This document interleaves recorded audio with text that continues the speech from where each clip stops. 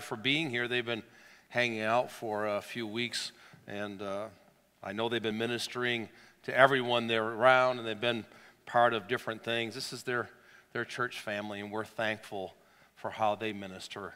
The love of the Lord Jesus Christ there. They've been missionaries for many, many years. It's just that God changed their direction and their address and sent them to the Dominican Republic a few months ago, and they're home for a little while. Lee has been preaching in Harrisonville and at a conference that just finished up, and so we have an additional missionary just hanging out here.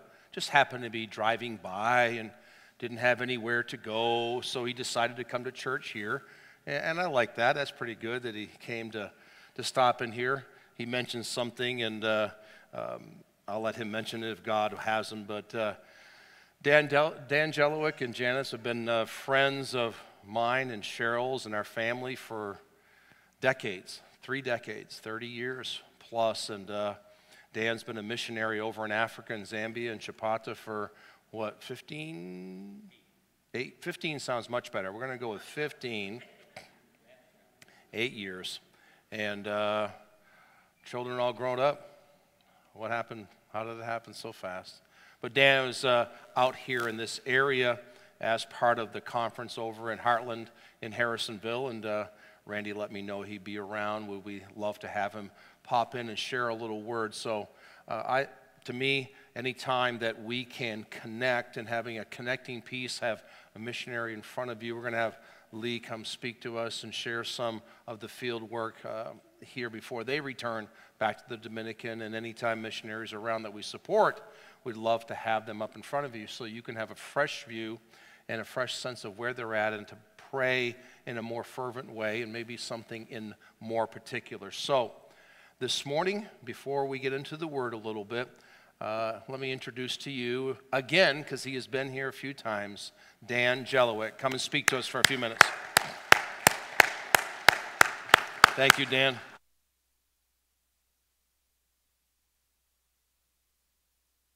It is such a blessing to be here, to see Brownie again. You know, what God has been doing is just so amazing, and all credit and glory goes to him.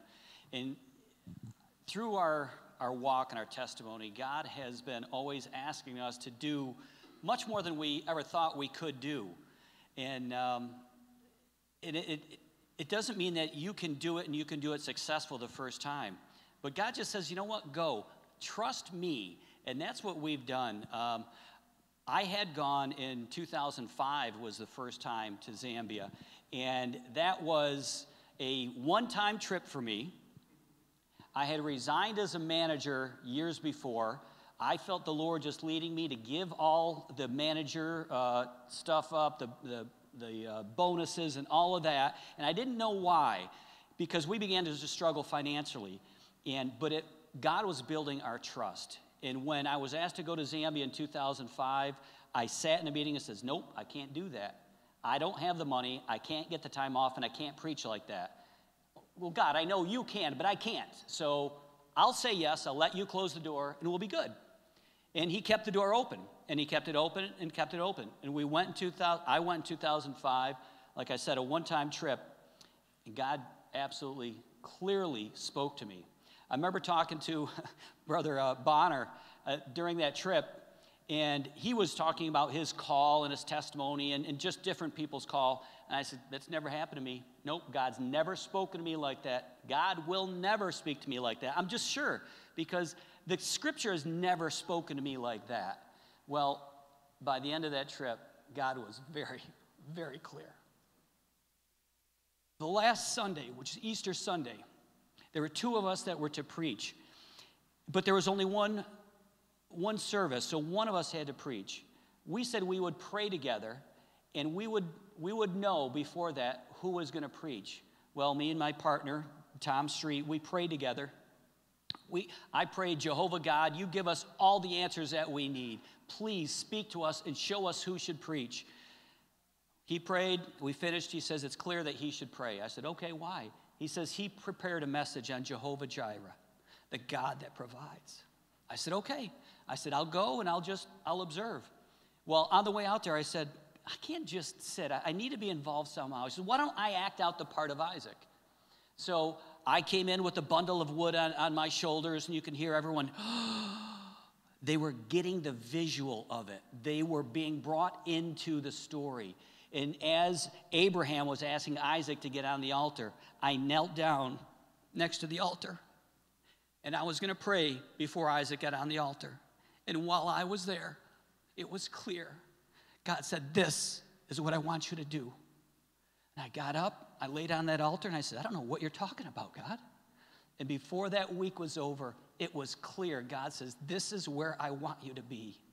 And that began a trip, a long journey of patience and preparation. And I felt like, I want to be there now. God says, patience. I says, I want to go. I can do it now. Pastor Gray says, Bible Institute. I said, that's 4 years. He said, patience. And I've watched God prepare. If you're anxious to do something for God, do what he's called you to do right then and there.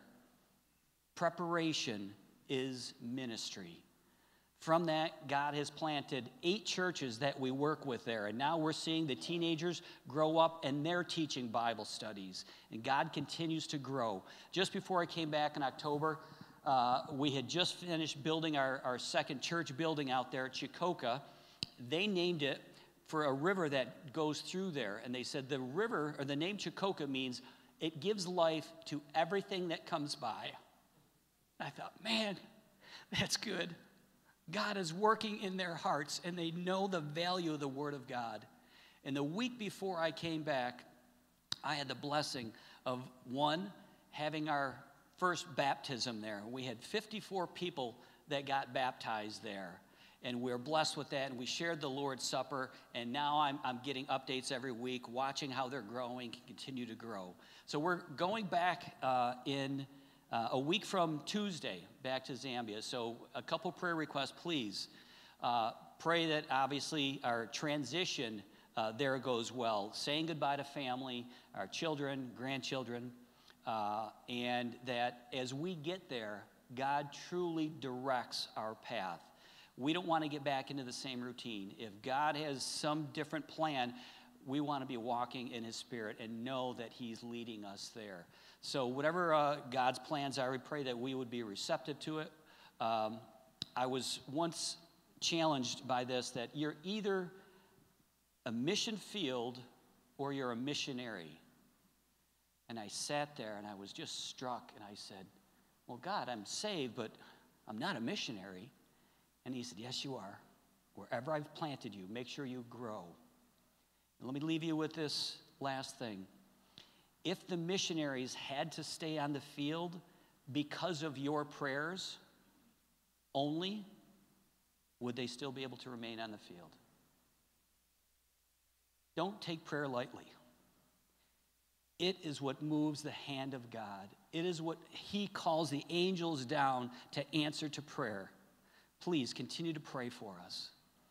And the last note, we have many spiritual fathers, and Brownie is one of ours. As he said, we've known each other for years, and shortly after we were married, we had hosted our first Bible study in our house, and Brownie was the teacher of it. And one of the first lessons was how to give your testimony.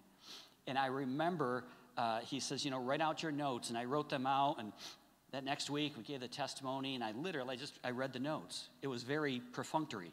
And he said, listen, I think he even put his arm around me. He says, I just want you to go, and I want you to take this week, and I want you to pray over it. I want you to ask God, what has he really done in your life? I changed a few words. I changed a few sentences, but when I got up the next week, it just kept ringing. What has God done for you?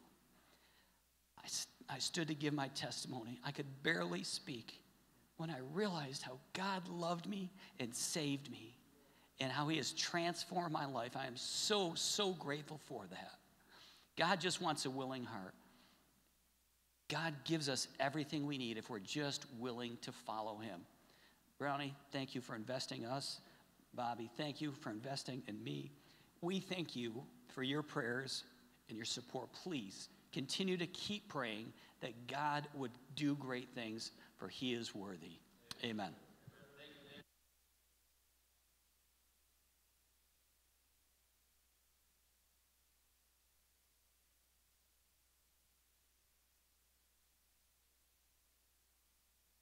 Vessels that are also prepared, as I heard from Brother Dan. That's a huge element. Go to,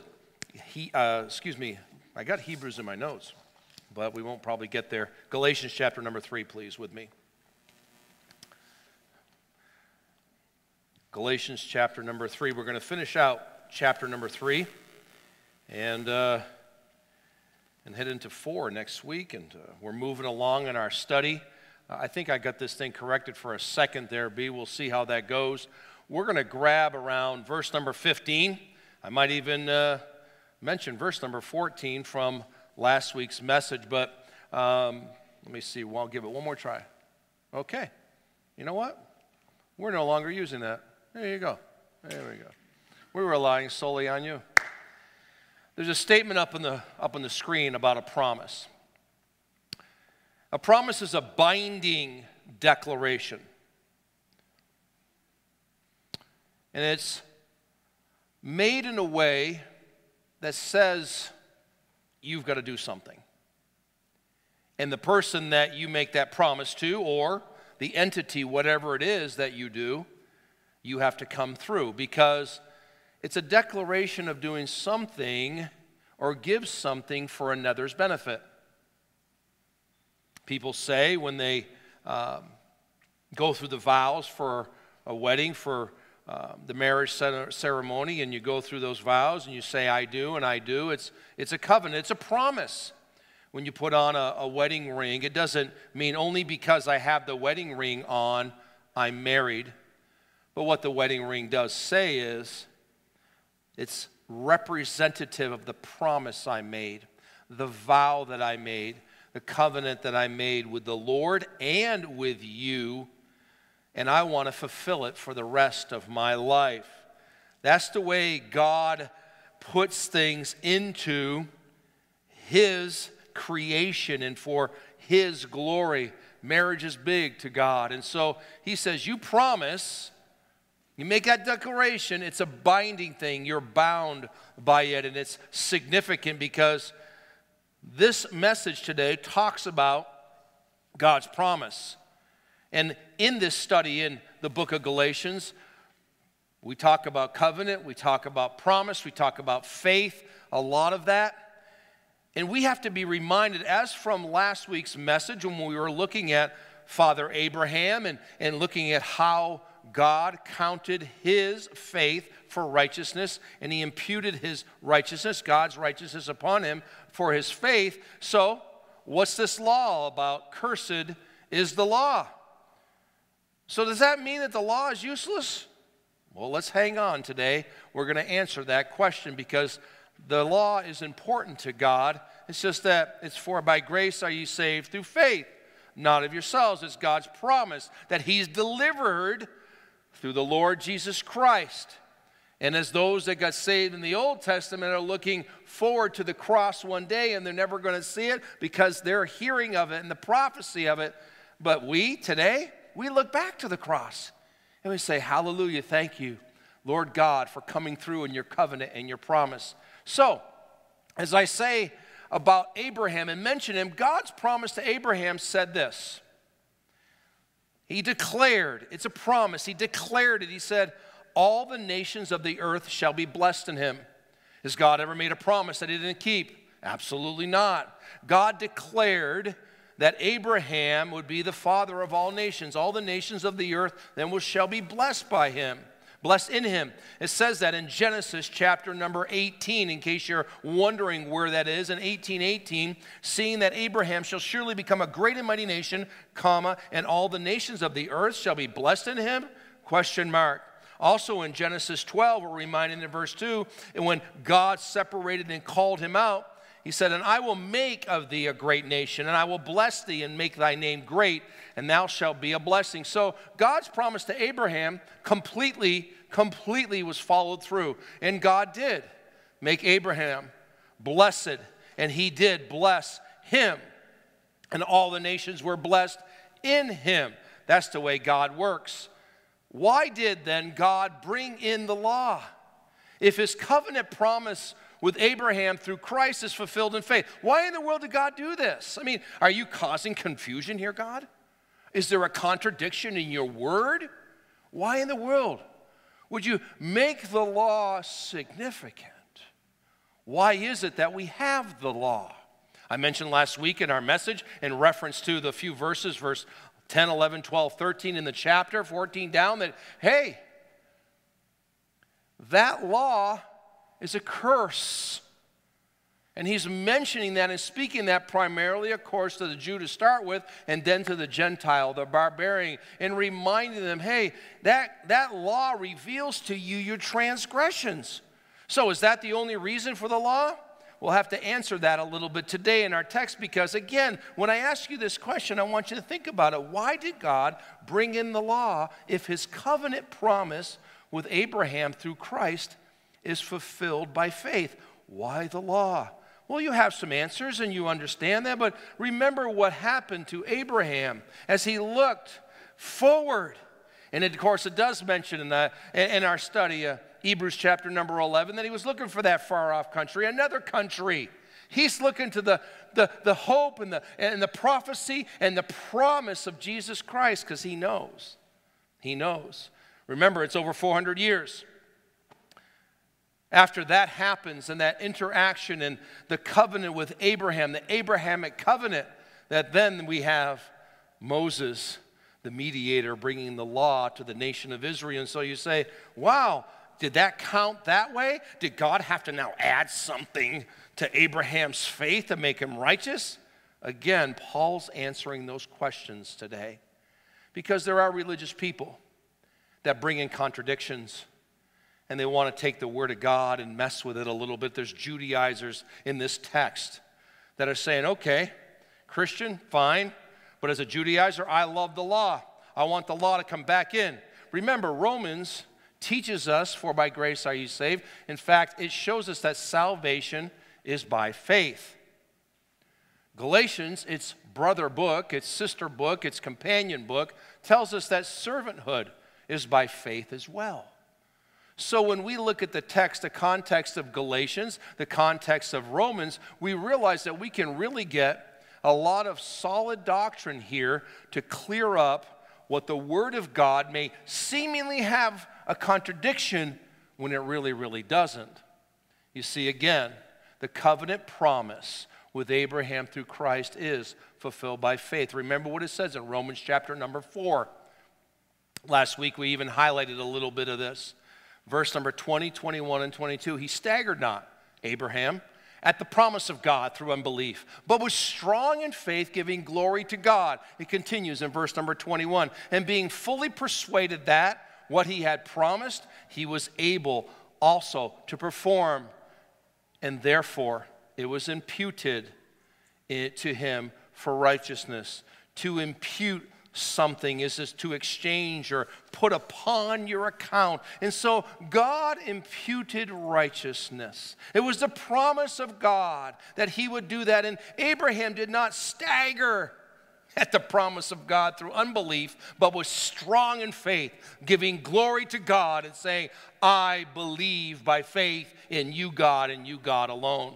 Look at verse number 14 in Galatians chapter number 3. It's just like just a reminder of this. Then we'll get into our text, but we'll get to there in a minute. Just hang in here for a minute. Verse 14 says from last week that the blessing of Abraham might come on the Gentiles through Jesus Christ, that we might receive the promise of the Spirit through faith. When you get saved, when you're born again, the promise of the Spirit comes upon your life. And now you're the vessel of the Holy Ghost, the Bible says. You're sealed to the day of redemption. It's a fulfillment of the promise of the Word of God. And so that Holy Spirit of promise now in your life allows you to see the law in a different way. And we spoke of that last week. See, sometimes people think they can really keep the law in their own spirit, in their own flesh, in their own strength, and you can't. Ask Paul the Apostle. He knew it as well as anybody, and he wrote about it in the Holy Spirit. But the law sitting out there, you know how you can fulfill any of the law. To love your neighbor as yourself, to love the Lord thy God with all thy heart, soul, mind, and strength, to honor thy father and thy mother. You know why children have such a hard time doing that? Because most children are lost until they get saved and understand that the Holy Spirit that's come into them. You say, does that make a difference? Yes. You see a young child come to know the Lord, they're born again, the Holy Spirit of God's in them. You see and witness and understand something different. Now, on the other hand, a kid can just have good character qualities, and they're willing to do whatever it is to please their parents, and they honor naturally. But apart from salvation and the Holy Spirit of God in you, how do you really think you can keep the law? You can't. You cannot serve God and cause him to be so overwhelmed by your wonderful servanthood that he's going to pour out favor because somehow you earned it by the law. That's not what the book of Galatians is teaching us. It is by grace through faith that you serve the Lord, just as how you get saved, for by grace are you saved through faith. As it says again in verse number 14, Paul proved from the Old Testament that Abraham was justified by faith, not by law. But these Judaizers come along, and you know what they say? No. I mentioned them earlier. They're the people that stand up in court and say, hey, you know what? It has to be the law. It must be the law. We need to add the law to earn God's favor. We need to serve God by his law. And that's the only way God's going to be pleased. And you know what the judge says once that statement is looked at and in that court setting is say, hey, I object. I object. I object to how you're saying it's by grace. I object to the faith of God. I object to how you can please God just by faith. And the judge says from that objection, it says, you're overruled. So that's the title of our message today, Objection Overruled. You see, the Judaizers, they objected to the faith. They objected to how Jesus Christ is the only way. They objected to, hey, you cannot please God that way by faith. And the defense attorney says, I object.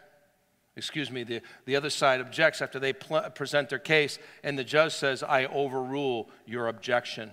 You see, Abraham and all his descendants prior to Sinai were saved by faith. Then the law comes in, and what you see then is, okay, what does the law do? Well, the law reveals the transgression of man. The law shows us that we cannot please God for salvation, and we truly cannot please God for our servanthood and for our service. Look at verse number 15 down through 29. Let's read through that now and get a handle on our text as we see that the objection is overruled, the objection to faith, the objection to the way that is faith and faith alone.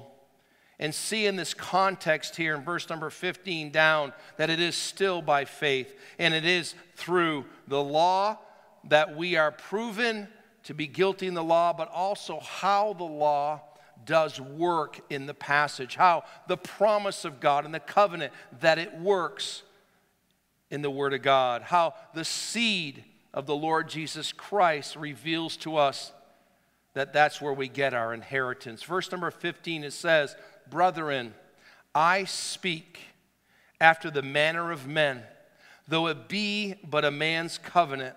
Yet if it be confirmed, no man disannulleth or added thereto. Think for a minute that there's a covenant, a contract. Two people, they make an agreement, they make an arrangement, and two people cannot break that covenant, break that contract, break that agreement that they have pledged to one another. You just can't. It's a contract. You signed your name on the mortgage. Go ahead and break your covenant that you've made as a man, as a woman, and say, I don't feel like paying my mortgage. How do you think that's going to go? Your signature is a binding part of that contract. It's the binding piece. Man sees covenant and sees it seriously. The contract, that agreement, that arrangement is by God, and you have to undo all of that. You have to undo that and change all the rules in order to annul that. God's truly saying something here, and watch this, because if man holds contract so serious, he holds covenant so serious, how serious do you think God holds the covenant? Verse number 16 says, now to Abraham and his seed were the promises made. He saith not, and to seeds as of many, but as of one, and to thy seed, which is Christ. The seeds being the people, the heritage, but the one seed is Christ. Verse number 17, and this I say, that the covenant that was confirmed before of God in Christ, the law, which was 430 years after, cannot disannul, that it should make the promise of none effect. Think about this again, in the realization of what's being said. And what I said earlier, God made a covenant, God made an agreement, an arrangement. He imputed righteousness upon Abraham. And then a few hundred years later, here comes the law. Does that mean now that God's going to undo his covenant with Abraham because he's brought the law? God forbid. No, he's not. There's another reason for the law. We have already pointed out some of it, and we'll be reminded here in this passage what the law really, really does, because God cannot disannul his own word. God cannot break his own covenant. It says in verse number 18, for if the inheritance be of the law, it is no more of promise, but God gave it to Abraham by promise. Wherefore then serveth the law? It was added because of transgressions, till the seed should come to whom the promise was made. And it was ordained by angels in the hand of a mediator. If you look at Acts 7, don't go there now, but you can put it in your notes. The writer pens about the angels and what they had to do as mediators to deliver the message of the law. Moses, he's the mediator between God and the nation of Israel with the law. You see, there is mediation or a mediator that was needed, but once Jesus Christ came, no more mediator needed. Look at verse 20. Now a mediator is not a mediator of one, but God is one. Is the law then against the promises of God? God forbid.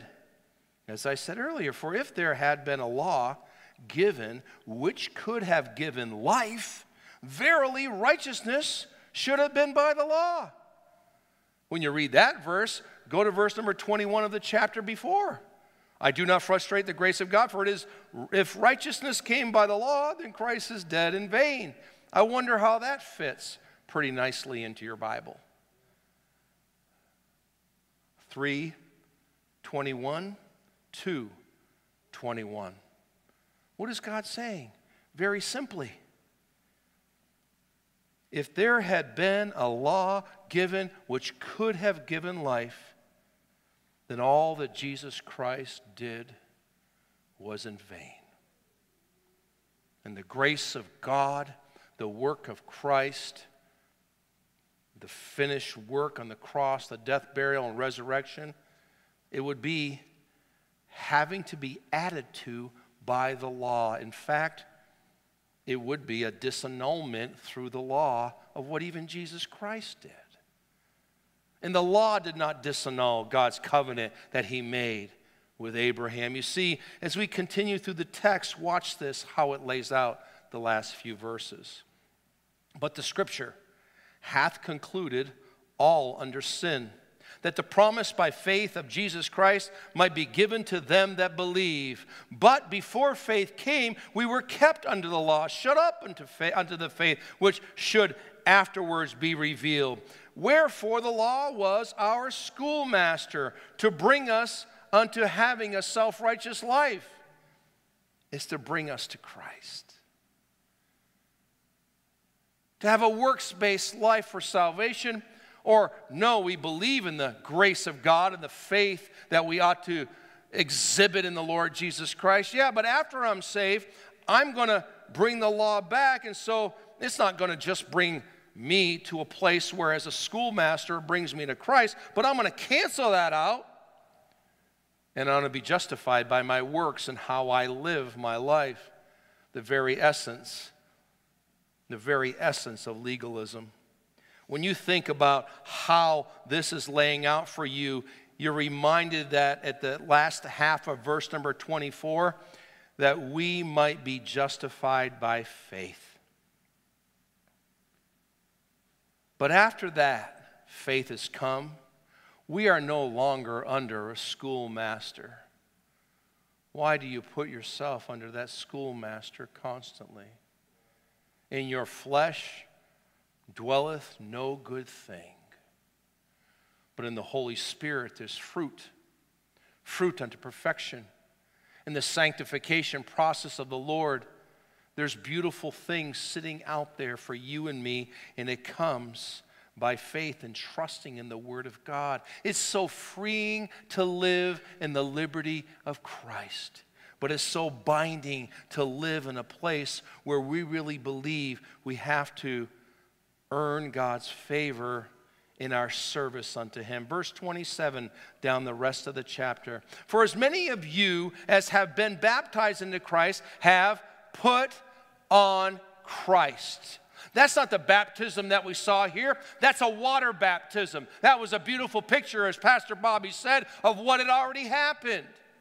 Jessica had given her life to Christ, and He became her Savior and Lord. And then the Holy Spirit of God sunk in on top of her, and He immersed her in God. And then she was, as the word says, baptism equals immersion. And she was immersed into the Holy Spirit of God. That's the baptism of a believer. That's the baptism that makes all the difference for you to wonder whether you're saved or lost. If you sit there and you don't have a clue on what's going on, you're not sure whether you're saved or lost or up in the air, then that means the Holy Spirit of God is not living in you. And there's nothing you can do to generate that to happen. That's legalism. That's trying to find a way to force your salvation upon God. You can't earn your favor, earn His favor. You call in the name of the Lord to be saved. You believe in your heart that God had raised Him from the dead, thou shalt be saved. You confess with your mouth, you believe in your heart. Whosoever shall call upon the name of the Lord shall be saved. For by grace are you saved through faith, not of yourselves, it's a gift of God. There's too many people going to churches all day long that don't have the Holy Spirit of God in them because they've never been immersed in the Holy Spirit of God because they've never been saved. And so they come right along this passage of Scripture and go, that's really confusing. Confusing, yes, to the lost it's confusing, because how is a Judaizer who says that they believe in Christ but want to go back and get a whole bunch of works to please God is ever going to serve and love and fulfill their purpose? But churches for centuries have done that, and you can find it right in the Bible. And so many of us followed that thinking process just like they did. The Judaizers did it for a long time because they wanted to undo the faith that we are to live in. We wanted to bring the law in. It says there, verse 27, for as many of you have been baptized into Christ, have put on Christ. Christ is in you. Christ is on you. You have put off the old garments and you put on the new garments. Verse number 28. There is neither Jew nor Greek, there is neither bond nor free. There is neither male nor female, for ye are all one in Christ Jesus. If you want to have an anti-division message in the world, preach right there. That's it. There's no worrisomeness in the body of Christ, or there not ought to be, because we're all one in Christ, everybody. Black, orange, green, purple, it doesn't matter what color. It doesn't matter if you're female or male or whatever. You are, whether you're bond or free and belong to some master or not. There is neither male nor female, for ye are all one in Christ Jesus. Hey, body of Christ, believers, that's the way we ought to live. It should be. And you don't have to scream and yell like I did. Might upset the baby. I'm with you. She's doing just fine. Or is it he? Well, 3 daughters, I know. I get them upset all the time. But you look at verse number 29 now. And if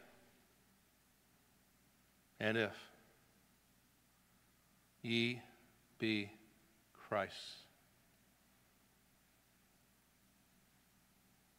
then are ye Abraham's seed.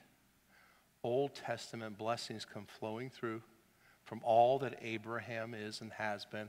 And we're also heirs in Jesus Christ, the Bible says. Paul's saying you're heirs according to your works and the law.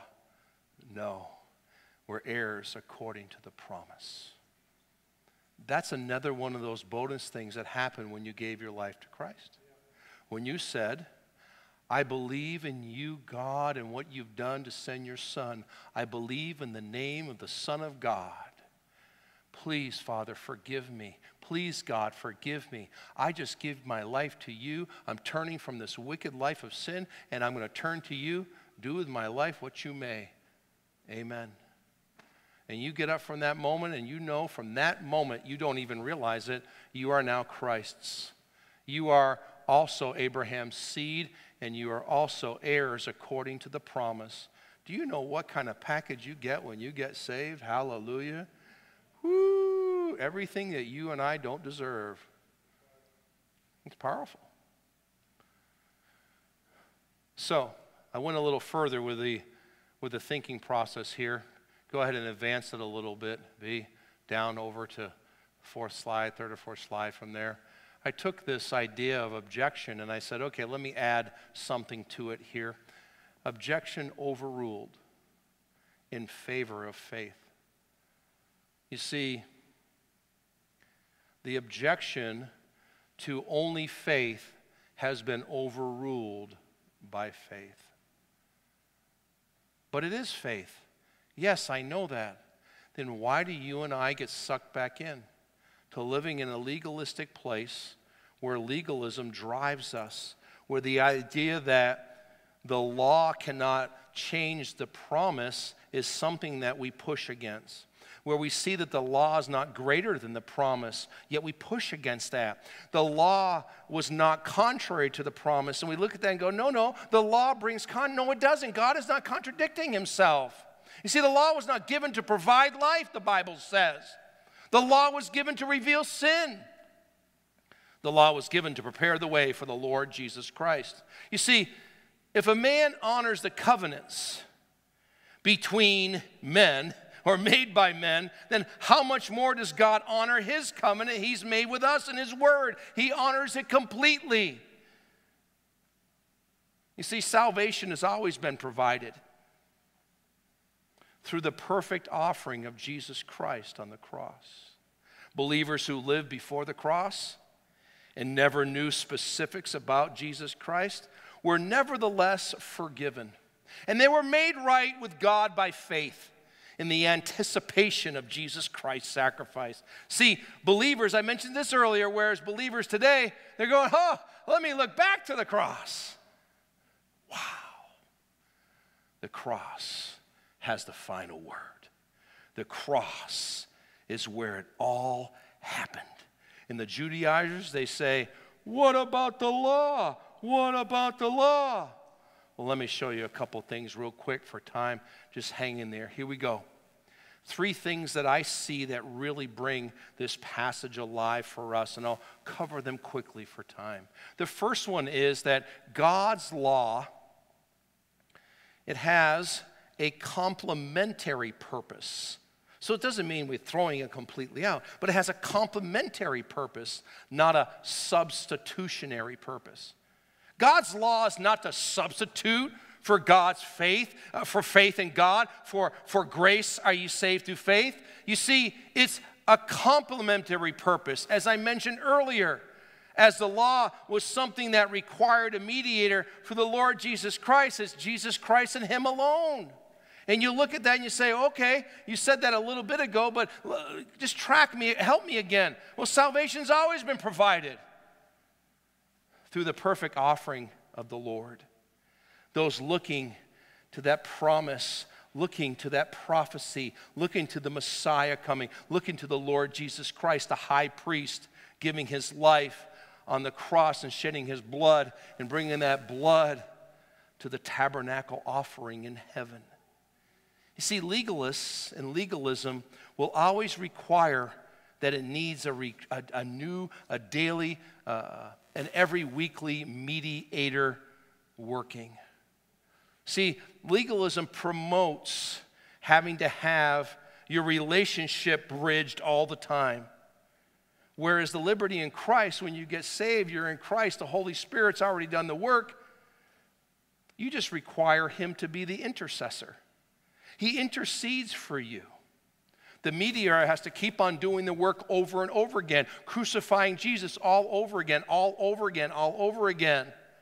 When the Holy Spirit comes into your life after salvation and you're a new creature in Christ, that he's your intercessor and you require him to keep and enrich your relationship with God through the Word of God. The law was not contrary to the promise. The law cannot change the promise. Verse number 19 up on the screen. Wherefore then, just a reminder of these verses we've just read and how they fit. Wherefore then, serveth the law?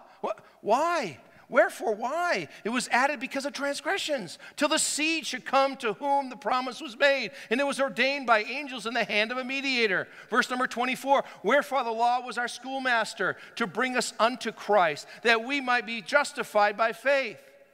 So how is it again that you believe that going after that schoolmaster life is not a conflict and a contradiction to God's life that he has for you in Jesus, to be sanctified, to live a life of faith? Faith is the substance of things hoped for, the evidence of things not seen. Faith cometh by hearing, hearing by the word of God. It's that faith. You're free to live faith. Church, why is it that it's so easy to be pulled back into something like the schoolmaster? Because our faith is not pushing the law-abiding desire of the flesh away. And we need to allow the Word of God to do that. That's what God does, and that's what God desires when you and I realize that God's law is a complementary thing. It has a complementary purpose. It's not substituting the faith. Secondly, I see that God's promise has a permanent provision, not a temporary provision.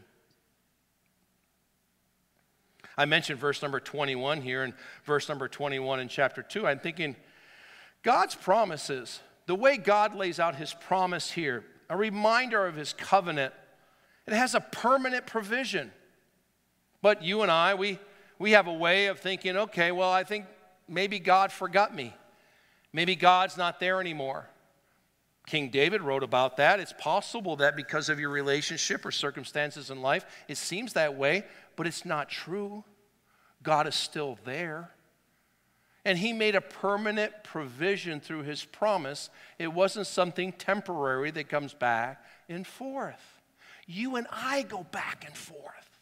You and I waver and we quit and we give up. We say no. And I'm not talking about the big give-ups where we say, hey, I'm just walking out on life. I'm talking about on a daily basis, not saying, okay, work in me, Lord. And then you sit there and wonder if he's going to work instead of opening up the Word of God, looking at his Word and saying, God, now work in me, talk to me, tell me some things, remind me of your promise, remember me that I have permanent provision in the Lord Jesus Christ. Remind me constantly, because guess what? That temporary provision that comes from the law only makes you feel good for a little while. The law could never, ever do what faith could do. The law can never, ever do what the promise of God does to Abraham's seed, and that seed, of course, is the Lord Jesus Christ. If we are in Christ by faith, then we too are Abraham's seed, as we're going to look at in a minute. And not jumping ahead saying this, look at verse number 21 again, just to be reminded. Look, is the law then against the promises of God? God forbid. If there had been a law given which could have given life, verily righteousness should have been by the law. I'm fearful that so many believers still just live by this law-abiding life. Do a little, get a little, hope God's pleased. Do a little, get a little, do a little devotion, please. That's not the way God wants you and I to live. There's so much more out there for you and me. When's the last time that we as a church really got to a place where we said, hey, this is it. I want to live by faith. I want to get after it by faith. I want to say, hey, let me encourage my brothers and sisters by faith. And I keep on going. It says in verse number 22, but the scripture hath concluded all under sin, that the promise by faith of Jesus Christ might be given to them that believe. Woo! So now you're looking at that going, okay, the law was not given to provide life. No. But the law was given to reveal sin. Yes. And the law was given to prepare the way for Almighty Jesus Christ, our Lord and Savior. Which leads to the last one in the text here. God's seed has an inheritance power, not a condemnation power. You walk around feeling like you're condemned and you're not doing enough for God and you're weary and you're heavy laden and you, oh my gosh, the life is so hard and you walk through this thing and you're doing this thing. Guess what? There's no power in that kind of life. See, God's seed has an inheritance power. The inheritance power is that in Jesus Christ, you are a joint heir. You are in Him. You do have all that has been set in place in Him. In Christ, by grace, through faith, you have salvation. But you have so much more. I have so much more. That's a beautiful place to live. The objection is overruled. As the Judaizers say, hey, you can't do it all by faith. You can't live by faith. You need to earn God's favor. No, it's been thrown out. The judge says, God's seed through the Lord Jesus Christ has given the believer inheritance power, and it's not condemnation power. You're not condemned. You're born again. You're saved, and you're a new creature in Christ. Verse 16, as we started out our reading, says, now to Abraham and his seed were the promises made. He saith not, and two seeds, as of many, as we mentioned earlier, that physical, but as of one, and to thy seed, which is Christ. That's your inheritance. That's your life. You and I need to be reminded of that constantly. That's what keeps you breathing and walking spirit life instead of breathing and walking this fleshly carnal life that you're still trying to make God pleased with your life while you do the bare minimum, or I do the bare minimum, and I come up short and I feel like, wow, I just need to do something to serve God to make Him better with me, or I just can be better with Him, or somehow, just like the people that are lost, trying to make their way into heaven better by somehow earning their way. For by grace are ye saved through faith, and that not of yourselves, it's a gift of God, not of works, lest any man should boast. Verse 29, and finishing out things, and if ye be Christ, then are ye Abraham's seed, and heirs according to the promise. As I finish this thought, I want you to just to finish in your mind, in your thought, the finished work of Jesus Christ. If ye be Christ's, how do you know? You know. What if I'm not? Then you know. The moment I called on the name of the Lord to save me, I said it before, something really weird happened. It's weird. The burden was gone. I'd been set free. I didn't know that. My God, my Savior, what have you done for me? And completely free. So now, I belong to Christ. Then are ye Abraham's seed? Oh, God has been consistent all through the ages. And the law did not disannul that covenant. All it did was do its part to be that complementary piece, to reveal as our schoolmaster that in order to be heirs according to the promise, we needed to call on the name of the Lord to save us. If Paul the Apostle took this much time in the Word of God by the Holy Spirit of God, if the Holy Spirit of God put this much in here about this matter, you tell me it's not serious in the church. Because it's everywhere in your New Testament. The Colossian church at Colossae, they took Jesus Christ off the throne. put them in an awful lot of mess. The church at Corinth, oh my, they took the doctrines, they perverted them, and they went after their flesh. You can go on and on today. To the people and the believers in Rome, as well as others that received that letter, they needed to have their doctrine straightened out too, because justification came by faith. And God's righteousness was imputed upon the believer. And my fear is that after, as a believer, we fall into some ruts, we want to somehow earn everything back. Just look at this verse. If ye be Christ, then are ye Abraham's seed, and heirs according to the promise. You have everything you need. It says here at the end in our last slide, believers are heirs of the spiritual blessings of God promised to Abraham, ... in Jesus Christ by faith. Everything, everything, everything is in Jesus Christ and Jesus Christ alone. The law, schoolmaster. Jesus by faith, everything. Bow your heads for a word of prayer as we go into an invitation time. I want you to consider that statement as I pray for you. Is that where you're wrestling in your life? Maybe you've never trusted the Lord Jesus Christ completely for eternal life. You've never asked Him to forgive you and called on the name of the Lord to save you. Or maybe you're here today and you're a believer, and a lot of times law-abiding becomes your way of life, and you get totally frustrated and get to a point where you forget that you are Jesus Christ's. You are a joint heir with Him. Maybe that's your invitation this morning as we pray. Father God, I come to you in the name of Jesus and simply ask you, bless this time of prayer and invitation. I invite with my voice, but I know, Father God, in the name of Jesus, by your Holy Spirit, you're inviting others.